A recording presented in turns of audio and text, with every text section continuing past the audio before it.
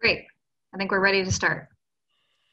So welcome everyone to this session, which is titled How to Listen, Find Common Ground, and Engage with a Climate Crisis Skeptic, which is a part of Bellevue College's Earth Week events. You can find a full list of our events on the link that we will post in the chat shortly. For Earth Week, we are exploring topics around the theme, The Future is Now, which strives for a just and sustainable future for all. My name is Amber Nicholson, and I'm from the Bellevue College Office of Sustainability. Myself and my colleague Alyssa will be moderating this event. Before we get started, we have a couple of things to go over. You are muted upon joining, and we would like for you to stay on mute unless actively asking a question or responding to a prompt from the speaker or joining a breakout room or something like that.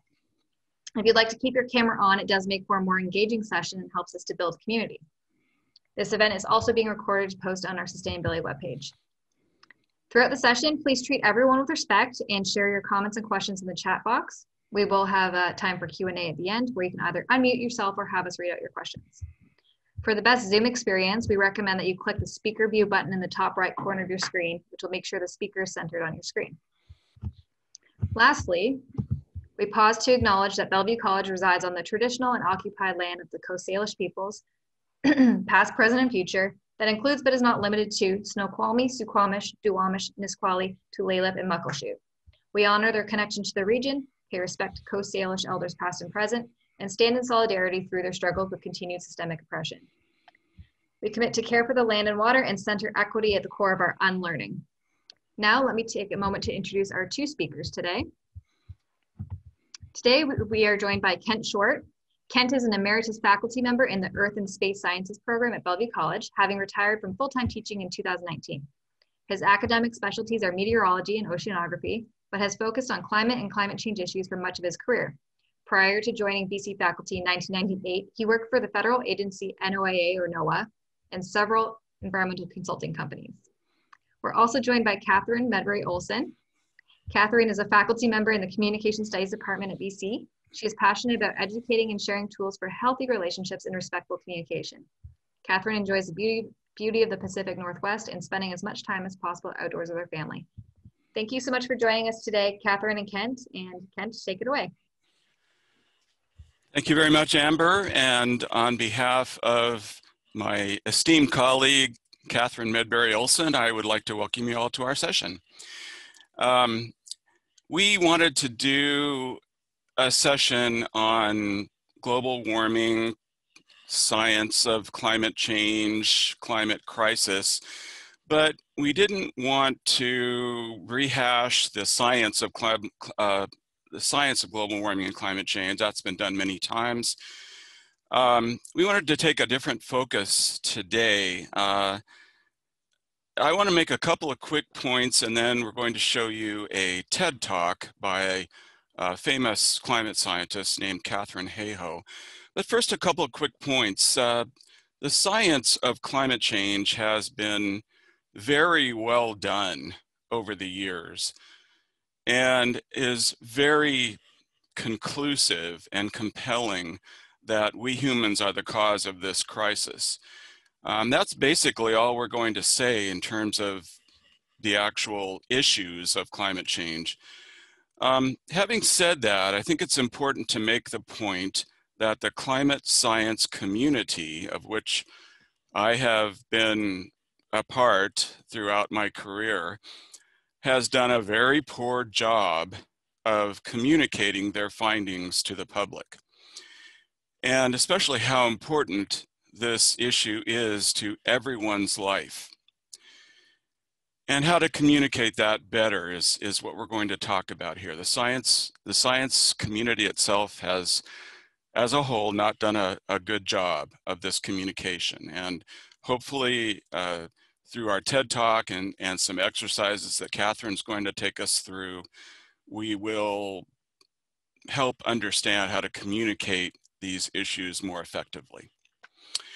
So what I'd like to do now is I'm going to share my screen, and Amber, you can tell me if this ends up not working, but I think we'll get there. Everybody see that? Yes, we do. Okay, good. This is a TED Talk by a woman known as Katherine. She is a very prominent climate scientist at Texas Tech University. She holds faculty positions at Texas Tech in both climate science and political science. She has been chief scientist for the Nature Conservancy, which is a non-governmental environmental advocacy organization. She is the author of more than 125 peer-reviewed publications. And interestingly, in her background, she is also an evangelical Christian and advocates strongly for reconciling science and faith-based decision-making. So she brings a very unique perspective to the communication regarding this issue. So let me go ahead and start this up.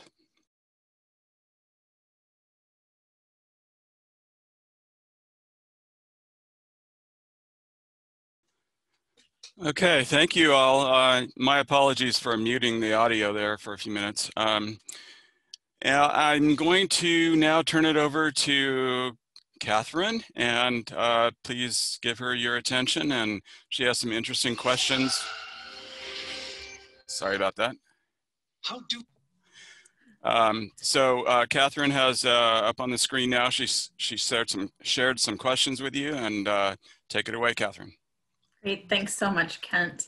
Hello, everyone. Thank you so much for joining us for this important conversation. I wanted to open it up here for a few minutes before we get into some tips and tools and an activity to get your general reaction to Katherine Hayhoe's talk. And specifically just general reactions, and then also I'm curious, do you have conversations about the climate, and what barriers do you see to having those conversations? I'd love to just open it up. Feel free to jump in and share your thoughts. Can I? Sorry. Please do. This hit home like hugely. I'm so glad this woman comes from the background she does of Christianity and everything, and is talking science.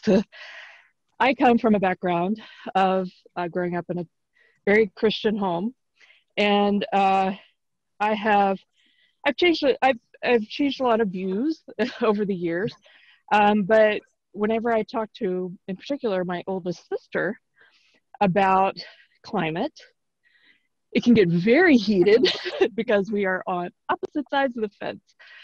And hearing someone from that background talking and taking it seriously was so encouraging. And with the problem I have with talking to my sister is there just seems to be this mindset that she'll bring up when we've gotten into discussions and we just have to stop them if we want to save our relationship.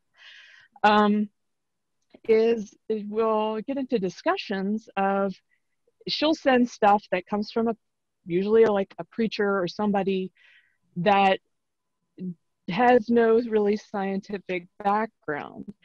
And I don't know, what is the balance even at some point between somebody that is so entrenched in an idea that is false, it's just blatantly false, no matter what set of facts you send them. And even, I mean, it just seems like even trying to go about it in a way of like, well, we're supposed to take care of the planet because God wants us to, and all that doesn't even seem to work. I don't know if anybody else has had those issues. Yeah, I appreciate you bringing that up, Ruth. Thanks. That it can be really hard, and I think you bring up a good point, particularly when it's a family relationship, a relationship we really care about, that can get even more complicated, right? Because we're really invested in that. I'm going to have a couple of tips in a little bit that I think you might find helpful, and then I also have a book that you might find really helpful that I'm happy to mention to the group at the end. Yeah, that specifically addresses that intersection between the environment and Christianity in particular. Yeah, thanks for sharing. I'd love to hear from a couple more people. Initial reactions? Do you have these conversations or not? This is Roshni. I do, oh, you can't see me. I do have it, but with some of my friends who, not that I don't believe in God, but they believe more strongly than me, they do say that there is a plan, that God has a plan. I don't know really how to respond to that. I'm not about to say God doesn't have a plan. Yeah, similarly, I think a book I'm going to recommend will be helpful to many people. Great. How about any students who joined us? I'd love to hear from a couple of you. Yeah, this is Soren. I've definitely had these conversations with people, and a lot of people that I've talked to, mainly older people like my mom or stepdad, they kind of have the mindset that it doesn't really affect them. Mm-hmm. So they don't care to really act on it. And whenever I try to engage in a conversation like that, it immediately gets politicized. When I think climate is such like a non-political issue, it's always somehow gets turned into that. So it can be hard, I guess, to find common ground with talking to them in a way where they're seeing what I'm seeing and it's not being turned into something that it's not. Yeah. Thank you for sharing that. Yeah, I think that's a common thread that I've heard from a lot of people too. It's generationally, right? There can be a split there, and it's hard to navigate that, especially when it's with a family member again, right? That makes it even more difficult. Yeah, I appreciate Connor has typed into the chat box too. My grandpa doesn't believe in climate change. Yeah, so another important relationship, I bet, in your life, and that makes it challenging. Great. Well, in thinking about what time we're at, I appreciate everyone sharing those examples, and I hope that you can relate to this. I think we all probably know someone who's a climate crisis skeptic, and maybe we are attending today because we want to figure out, how do I have these conversations, right? I have some barriers that I'm experiencing, and how do I navigate that? So let's move on here. So as I go through some tips, I really want you to think about these two questions for yourself. One, why does the climate matter to you, right? Like Katherine Hayhoe just talked about, what matters to you in all of this? So please keep that in mind. And second, I encourage you to think about, what are some solutions that you are already implementing in your own life, and what would you like to do? And so I think that those are helpful for us to keep in mind. So as we noted when we advertised this session, our goal is here to provide you some practical approaches and tools to help support you in having productive and respectful conversations with climate crisis skeptics. So let's go through a few tips and tools. I'm going to give you some examples along the way. And then after this, I have some scenarios. I'm going to actually have you go into some small groups in breakout rooms and practice and think about, how might you handle these and navigate these? So first and foremost, relationships matter. And so I really appreciate the examples that folks just gave of relationships where they find it challenging to have a conversation about climate. Our relationships absolutely matter in our lives, right? And they're a wonderful place for us to have some productive conversations, although that can be a challenge, right? I think what's important is that we build trust up over time in our relationships. So I want you to remember that as we go through all of these tips.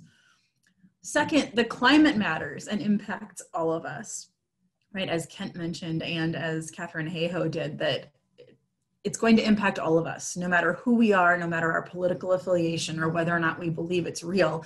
The climate matters and impacts all of us. The third thing that matters is educating ourselves. So learning, asking questions, identifying our own values and why it is that we care about the climate crisis and what we want to do about it, right? That's why I asked you to think about those two questions a minute ago. So think of these as sort of the base for everything. So then what I'd encourage you to do is consider some non-environmental reasons for conclusions or decisions that you've made.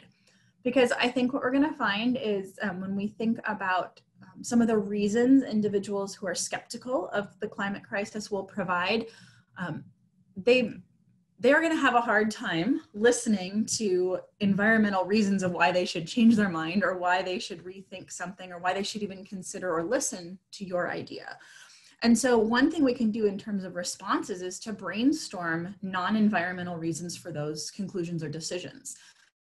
all these are going to end up helping the environment, but the focus shifts away from an argument about the climate and the environment and focuses maybe on some other areas that are more palatable, maybe, or something that might be an area where somebody has greater understanding or a willingness to engage about these things.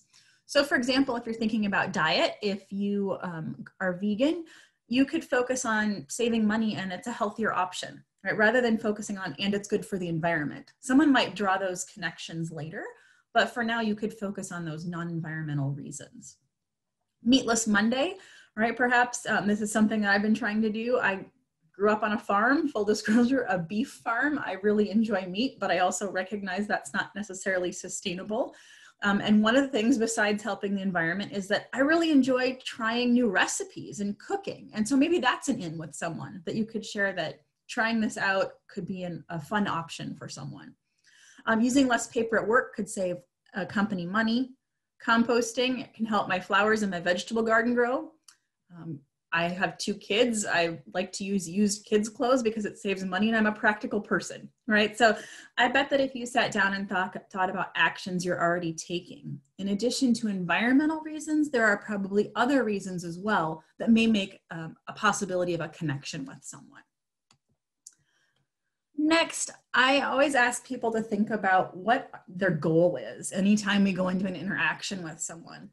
And so in this case, when we talk about the climate crisis, perhaps we want to be right, perhaps we want to prove our point or change someone's mind, but I would encourage you to shift that thinking to having a goal of understanding another person. Now, understanding does not mean that we agree with them. However, if we take the step of trying to understand someone, we can often have a much more productive conversation, and someone might end up changing their mind or changing their behavior in a way that may positively impact the environment. So I recognize this is really a tough place to start, but I do encourage you to try to shift that goal of understanding someone else. And it might be really hard because we might really disagree, or they may be on a complete opposite end of something from us, but understanding and having that goal makes all the difference in the world. So how do we understand someone?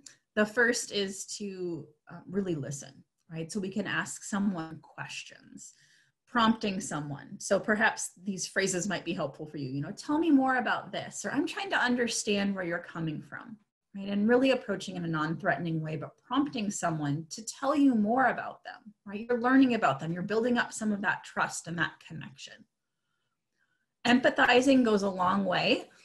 So again, even if we don't agree with someone's point, we can try to understand where they're coming from and why they care about something in particular. So if someone really questions the climate crisis and thinks, you know, we shouldn't be taking these steps because it's going to hurt the economy, we might say, well, I can understand your concern about the economy. And here are some ways that these changes actually positively impact the economy. Okay, or it sounds like your concerns are based on this value. Is that accurate? Right, so again, we're showing the other person we're trying to understand them. And always making sure that our nonverbal cues match while we're listening. So really respecting another person while they're speaking, nodding, having eye contact with them, not rolling our eyes, okay? So we make a connection. We also want to make sure we're engaging in respectful conversation with each other rather than talking at someone. Right, and this is the key here, again, back to those relationships mattering. We want to show that other person that we value them. We actually care about listening to them and learning what it is that they care about. So we take turns. We don't talk over each other. We really try to listen to understand rather than listening to attack and refute someone. So again, back to that goal of not being right, or getting in an argument. I'm trying to understand someone. So I'm not going to listen just to try to attack and prove them wrong. I also want to note that it is highly unlikely that we are going to change someone's mind in one conversation. So I encourage you to think of having a conversation as one of many conversations, and the aim would be to keep the possibilities of those future conversations open.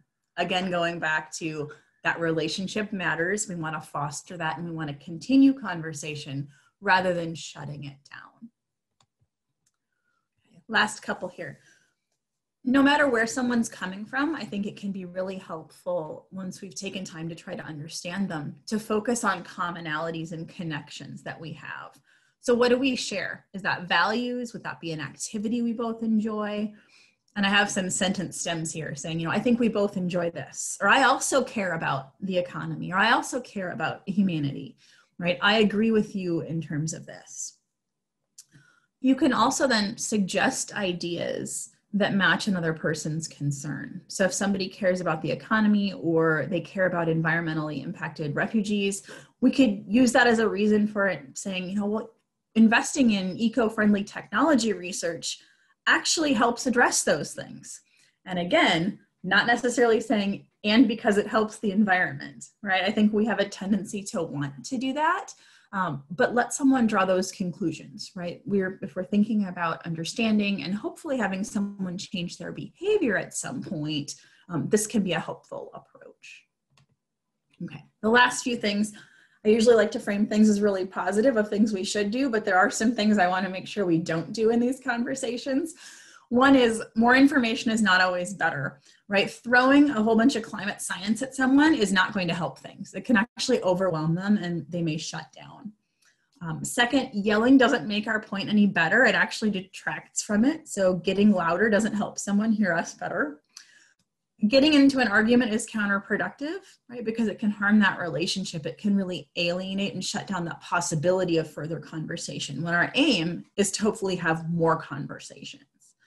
And finally, please avoid personal insults or dismissive behaviors like rolling your eyes or calling into question someone's beliefs or values or ideas. So again, we're really honoring that other person and trying to understand where it is that they are coming from.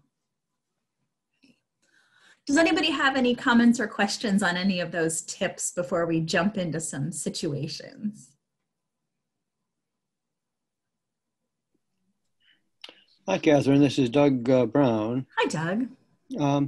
I have one suggestion here, which I think is in the spirit of your tips here. I find that one way in conversations to kind of build for ongoing dialogue and to encourage somebody else to actually listen to me is not to start off with an external agenda, but an internal one.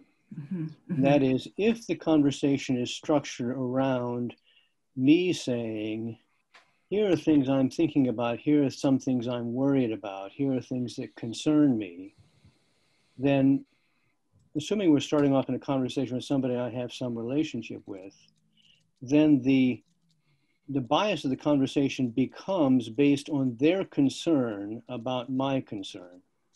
And they're having some level of commitment to engage with my concern in a productive way.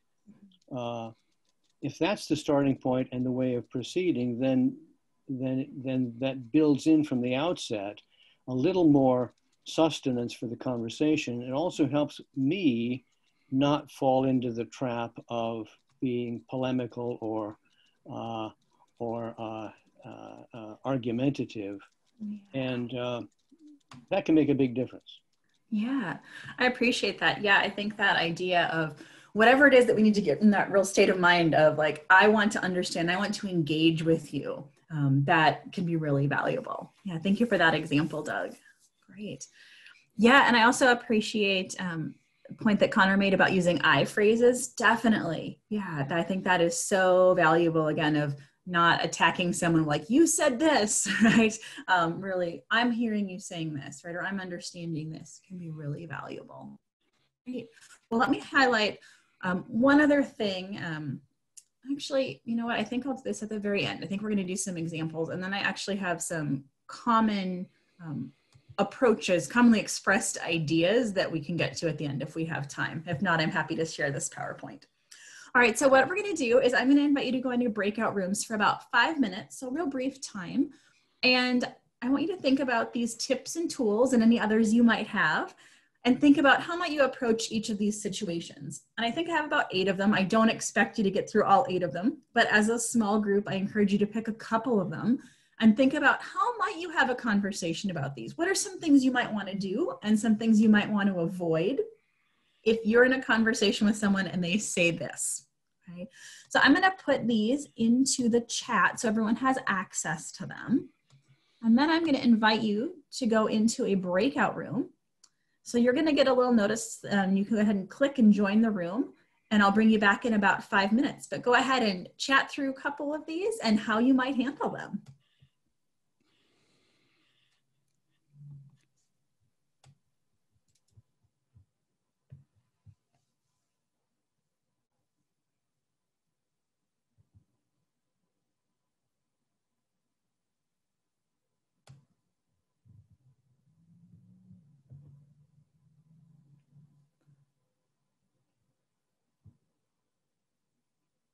For those of you still on the call, you should have a little prompt that asks you to join the room, so you can click on that if you're able to. Katherine, are you going to stay here? Or are you going to hop around to breakout rooms? I'm probably just going to stay here. Okay, then I'll go join a breakout room. Okay, cool. Thanks, Amber.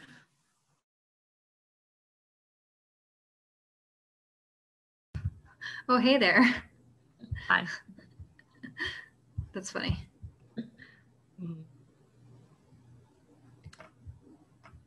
Ming, are you here also?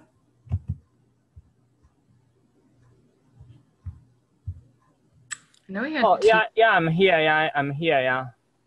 Hi. So I think that this is we're supposed to chat about how we'd approach each situation that Katherine put into the chat.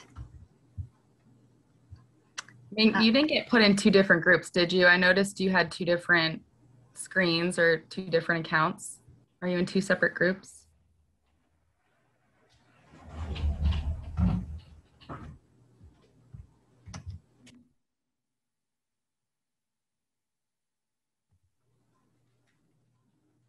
Well, maybe.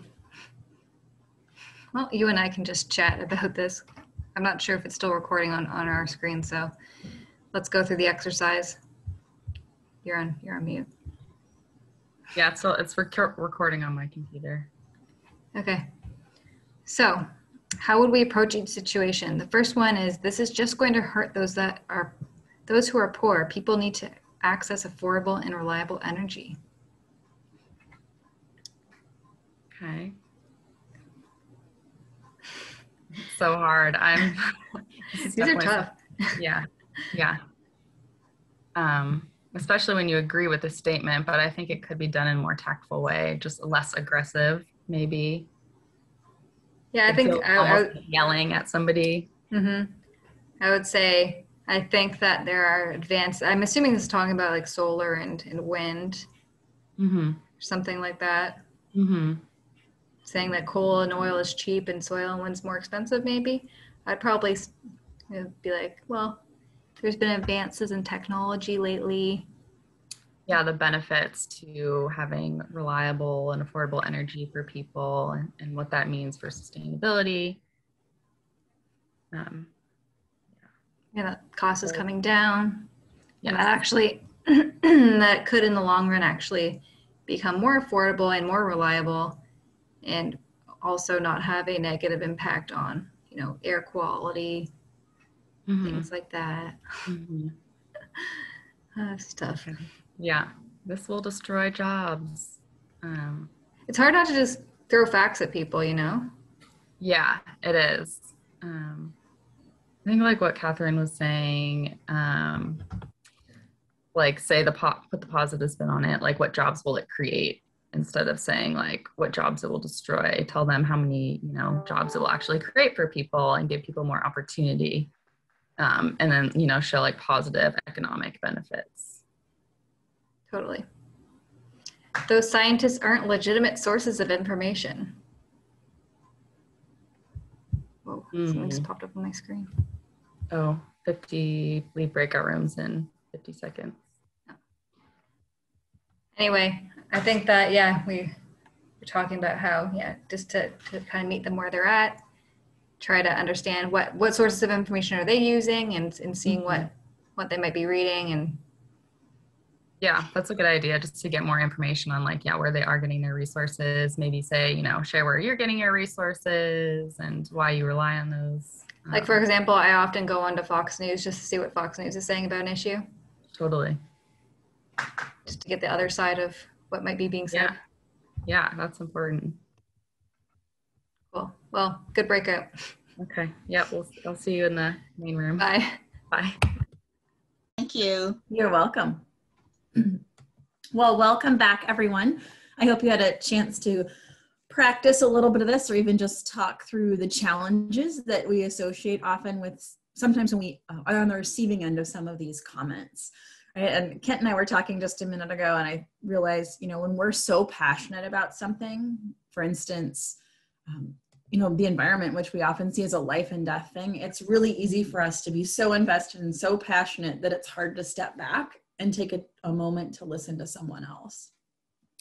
So I do want to highlight one thing, if I can go back, because several of you brought this up. And so there's some commonly expressed ideas, and there's a really great book, I'm happy to provide the title in the chat, by a woman named Emma Frances Bloomfield. She is a communication scholar, and she wrote a book specifically about communication strategies for engaging climate skeptics, dealing specifically with religious arguments. And so it's really, I think, very respectful and thoughtfully done. So there's a few tips I wanted to provide, especially since many of you brought this up. There's three common areas that she identified as sources of arguments or skepticism, if you will. So one would be, many people might see a battle between environmentalism and religion. So they might see evidence as not being compatible with their beliefs, and they perceive this as a hostile idea or an enemy. And so questioning this becomes a personal attack on their faith. And so I think understanding that can be really valuable and help us think about how might I approach someone from that perspective of finding common ground and understanding someone's values and seeing that there probably is some overlap with values. Second, we may see people have a real narrow focus on evidence that they see as legitimate. So they might cast doubt on peer-reviewed science or different authorities, or offer other possibilities and conclusions of scientific research that doesn't necessarily match with the majority of research that's been done. So again, the importance of finding common ground there and providing some concrete examples for individuals.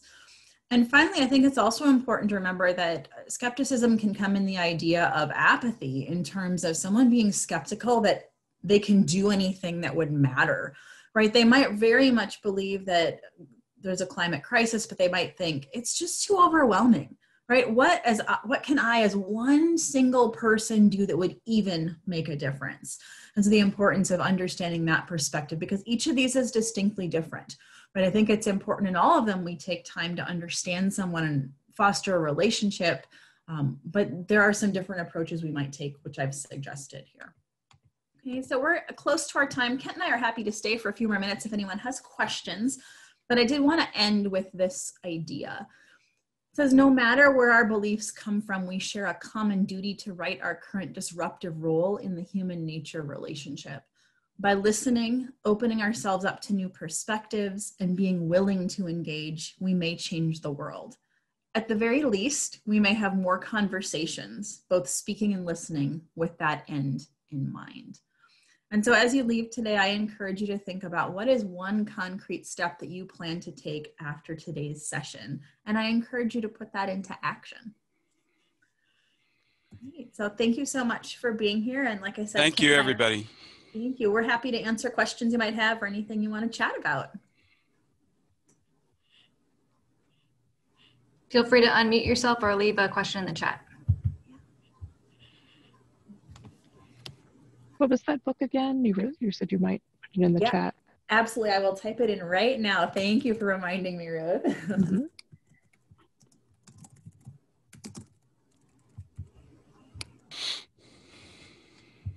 I've got a question. Yeah. Forgive me if some of the tips and things did address this, because I'm doing a little bit of juggling, but first off, thank you so much. I am in my environmental politics class. I'm having students have a conversation a week with somebody. And this is really important work. And just speaking personally, I'm interested in tips for breaking the ice. not even anticipating conversations that are going to be adversarial, but of just conversations with peers and family and in community, where it's basically like, what I'm thinking is, before I fell asleep last night, I was just filled with a sense of existential dread about the climate. What do you think? Like, that feels like a hard way to break the ice. Yeah. So, you know, or other thoughts that I commonly have are, you know, it seems like we're not being militant enough in the face of reactionary politics. What do we need to do to overcome these power structures? I mean, I have a lot of thoughts that I think are hard to break the ice with other people. Yeah, I appreciate that a lot, David. That can be tough, and especially with such big issues, right? They're so complex. So I would say, I think it depends on the relationship and the context, quite honestly. So if you've had some of these other conversations along the way with someone, I don't think there's a problem with opening up with one of the questions that you just had, right? One of those really deep ones right away. If not, I think it's helpful to just ask about questions. I mean, it'll be a little more general, like, you know, I've been thinking about a lot of stuff about, you know, what my impact on the environment is, for example, or I read this article. What do you think? Right? I think sometimes that can be a really great to have a more general focus of something you've been thinking about, or say, you know, I really appreciate our conversations. And I appreciate your insight on things. What do you think about this idea? Okay, here's what I'm thinking. I'd love to just have a chat with you. Yeah, or like I said, or I read something, I saw this article. What do you think? That can be a great way to engage someone.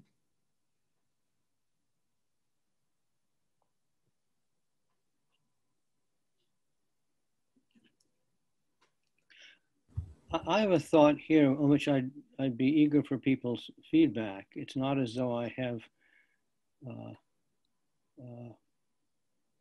a recipe, but I think in some kinds of conversations, one way perhaps to be focused and concrete enough to make progress is to identify an area of shared concern that is in the public sphere, and particularly something that people cannot escape in the news and can't escape feeling that they have some responsibility to at least be aware of. And one that fits, I think, particularly here is the climate migrant crisis. Now, the key here, I think, is that most folks, if they think about it, have to be concerned about large-scale migration from Central America. I think most of us can't delude ourselves that we have anything like an answer to suggest. And therefore, a conversation can be an actual shared attempt at brainstorming problem solutions, provided that one can judiciously bring the conversation around to recognition of the climate disruption roots of migration, together with all the ancillaries that go along with it, the threat multiplier aspect of which the collapse of governmental and social structures in Central America is exacerbated by crop failure and so forth. So I wonder if one way to handle some conversations is to try to bring that shared challenge of figuring out how we as a country deal with the now, I think, inescapable looming migration crisis that almost none of the political actors claims to have a solution for, except for the most mindless and failed ones. Yeah, again, I think about like, what's the context, right? Like where could we have those conversations, right? Maybe that's a great problem solving challenge in a class, for example, right? Or maybe, you know, for instructors to come up with some kind of a case challenge like that to talk about a big issue and breaking down the complexities and giving people agency, right? To think about what could we do, or what are some groups doing? How could I get involved?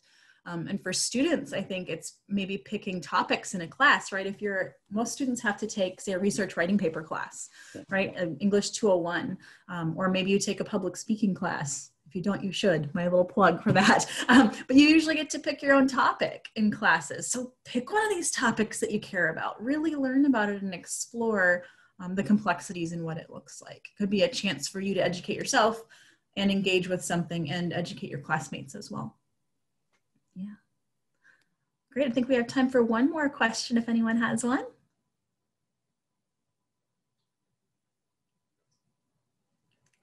If not, like I said, feel free to reach out to myself or to Kent, and thank you so much for coming.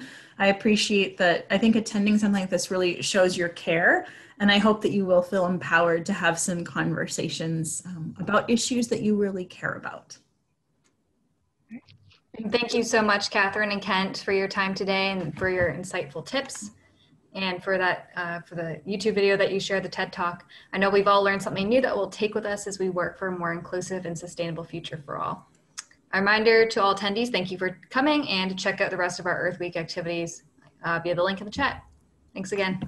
Thank you all. Have a great week. Bye. Thank you.